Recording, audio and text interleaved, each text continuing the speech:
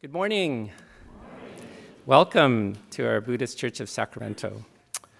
This is the final Sunday in the month of February. And I'd like to thank our 8th grade Dharma school class and Sensei Aaron Imura for chairing our service. These are my students here, 4th grade. I had them in 4th grade. Seems like just yesterday.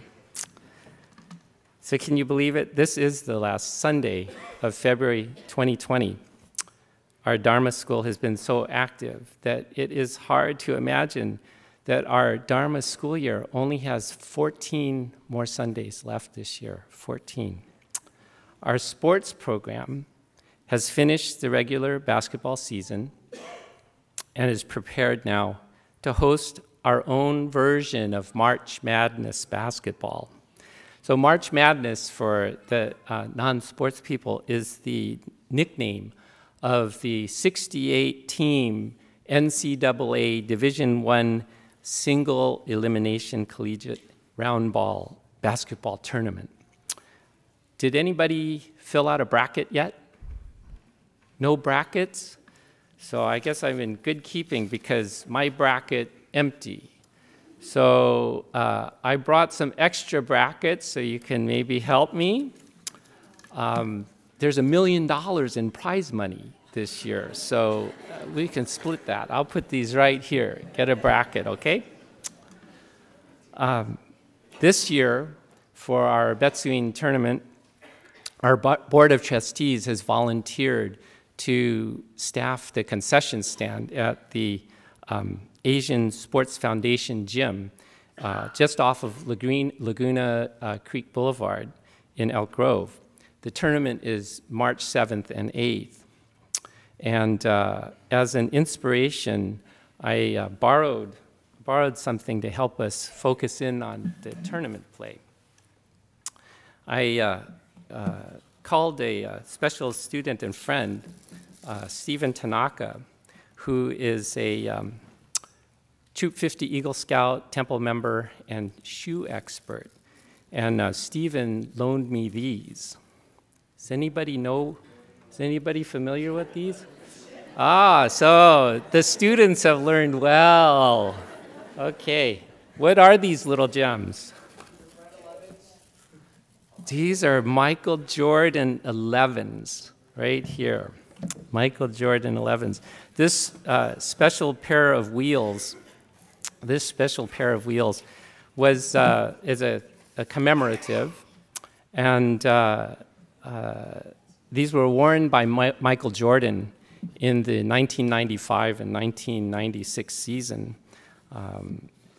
This was the first shoe to feature a patent leather upper, and it's extremely memorable because this was the shoe that Michael wore when the Chicago Bulls led the NBA with the second best record in all of history, 72 wins and 10 losses for the season.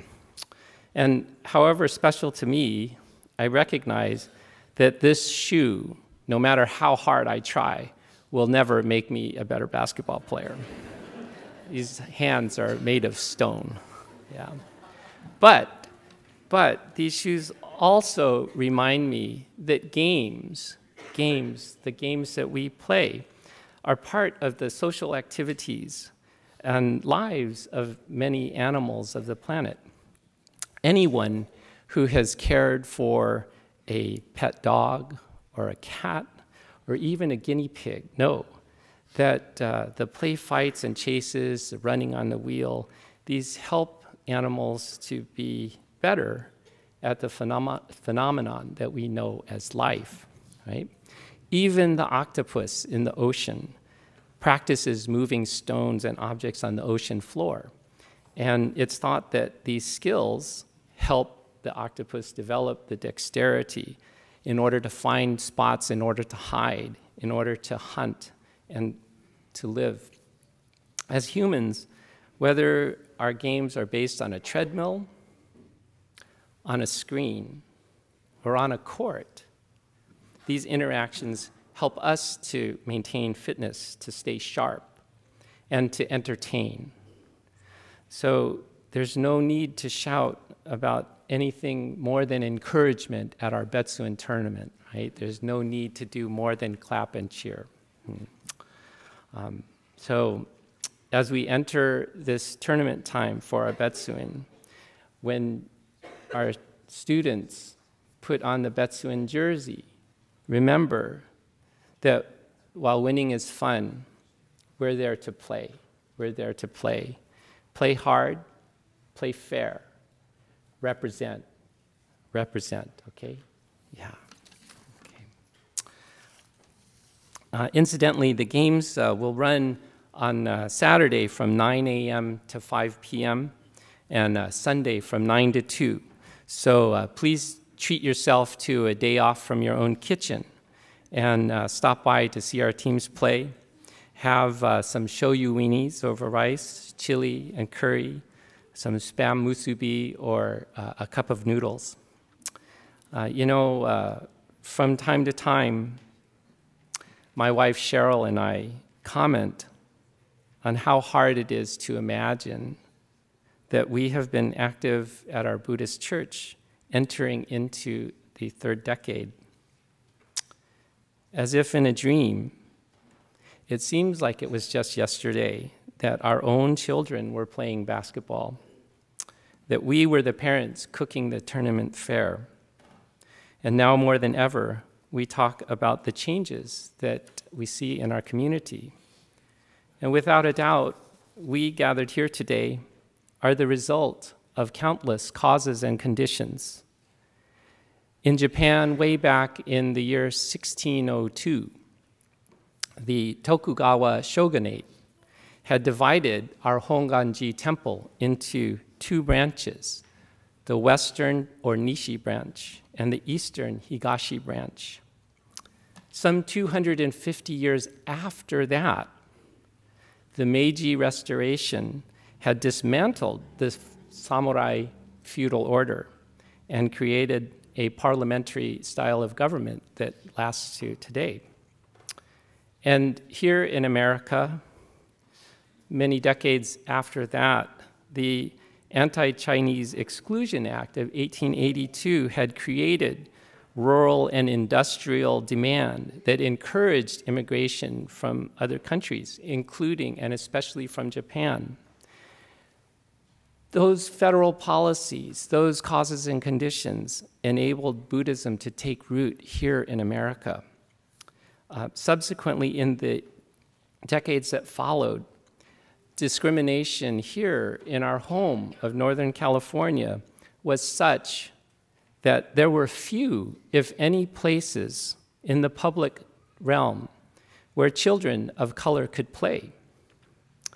The Asian Sports Foundation there in Elk Grove was developed in the modern day to serve as a reminder and a model that this would be a place for all to play, as well as to acknowledge the many community pioneers who, in the face of unimaginable adversity, created, taught, and coached sport in order to make our community a better place. Each year at this tournament time, I try to remember the many wonderful teachers whom I've been fortunate to encounter. Many of my teachers you see here in robes. Many of my teachers you see here in the front row chairing our service. There was one teacher actually who you don't see here today. He was at that time a high school senior at our temple. His name is Trevor Taniguchi. Some of you may know Trevor and his family. Trevor, having long since graduated high school and college, and law school is now much less rambunctious. So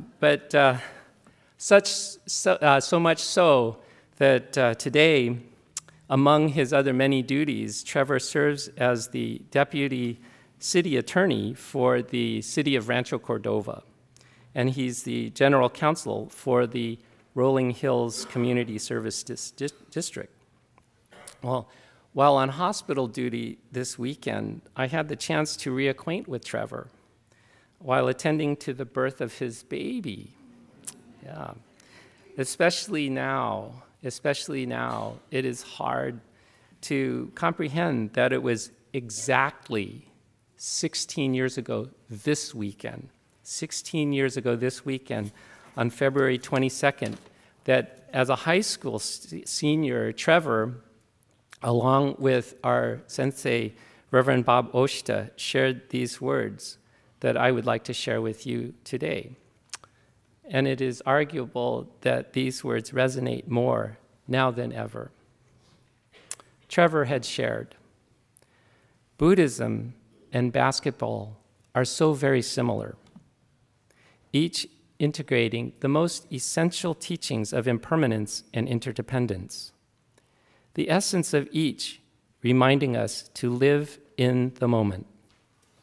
For a team to play well and have a chance at winning, teammates must work together. One great player alone may be entertaining to watch, but it takes an entire team to win. The reality that everything is impermanent and changing is key in both basketball and in life. Trevor had gone on to say, the game and the world around us constantly change. The defense adjusts to the offense, switches are made such that no two sequences are the same. In other words, Buddhism teaches us to see things as they are, to adjust, to respond to change, and to live in the moment. As a player, one cannot dwell on what just happened. The past is past. If you sit and wonder how you missed that layup or missed that block, the other team has a 5-on-4 advantage going the other way. In life, we don't get a 2-minute warning or know how much time is left. None of us do. None of us have the chance to throw a desperation buzzer beater or to try to come up big at the last moment. Said another way, here we are, born into human life. Why then would we not seek the most proper way to coexist, to make the best of our efforts? Knowing this, why then would we not choose to live with Dharma eyes open, letting truth be our guide? In other words, living with such awareness, why then would we not choose to treasure each moment of each opportunity and every one for whom we care and for whom cares so deeply for us? Because in doing so, by living with Dharma eyes open, we can live with clarity and take care of the treasures whom we encounter every day with a deep gratitude beyond words, not taking for granted all who bring richness to our lives. In closing, with palms pressed together, please join me in Gassho. My life is not only my life. My life is made up of the countless sacrifices, kindness, and caring of others. Thus, let us strive to hear the Dharma and live with clarity. Namo Amida Butsu. Namo Amida Butsu. Namo Amida Butsu. Namanda, namanda, namanda.